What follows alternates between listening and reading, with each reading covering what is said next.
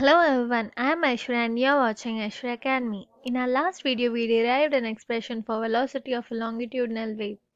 And today, we'll derive an expression for Newton-Laplace formula for velocity of sound. This Newton-Laplace formula for velocity of sound was first derived by Newton and it was known as Newton's formula for velocity of sound. His assumptions were proved wrong. Later, Laplace corrected the Newton's formula and now it is known as Newton's Laplace formula for velocity of sound. Now, let us see in detail. Newton worked on the propagation of sound waves through the air. He assumed that the absorption and release of heat during compression and rarefaction will be balanced. Thus, the temperature remains constant throughout the process. That is, the process is isothermal, so that the Boyle's law is completely obeyed. The velocity of sound in a gaseous medium is given by V equals to root over K by rho, where K is the modulus of elasticity and rho is the density of gas. This has been already derived in part 3 of waves. If anyone haven't watched part 3 of waves, then you can go and check it out in my channel or the link has been given below in the description. Under isothermal condition, the modulus of elasticity K of a gas is equal to pressure P of the gas. Therefore, if K equals to P, then the velocity becomes V equals to root over P by rho.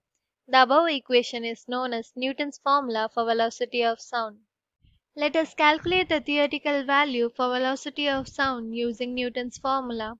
For air at NTP where atmospheric pressure P equals to 1.0139 into 10 power 5 Newton per meter square and density of air rho equals to 1.293 kg per meter cube.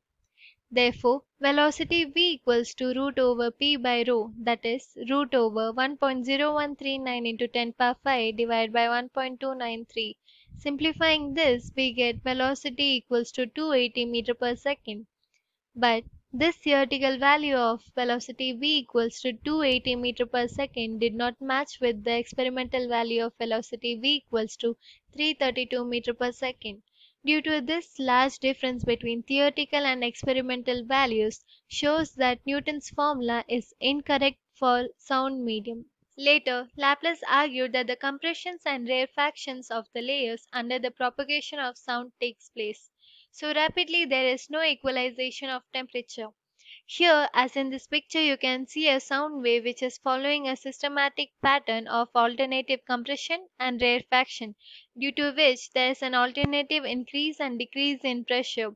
Therefore, the temperature doesn't remain constant. Then, the process is adiabatic rather than isothermal. Hence, for an adiabatic process, PV per gamma equals to constant, where gamma represents the ratio of specific heat at constant pressure to the specific heat at constant volume. That is, gamma equals to Cp by Cv. For air, gamma equals to 1.41. Therefore, Newton's formula is corrected by Laplace becomes V equals to root over gamma into P divided by rho. This equation is known as Newton-Laplace formula.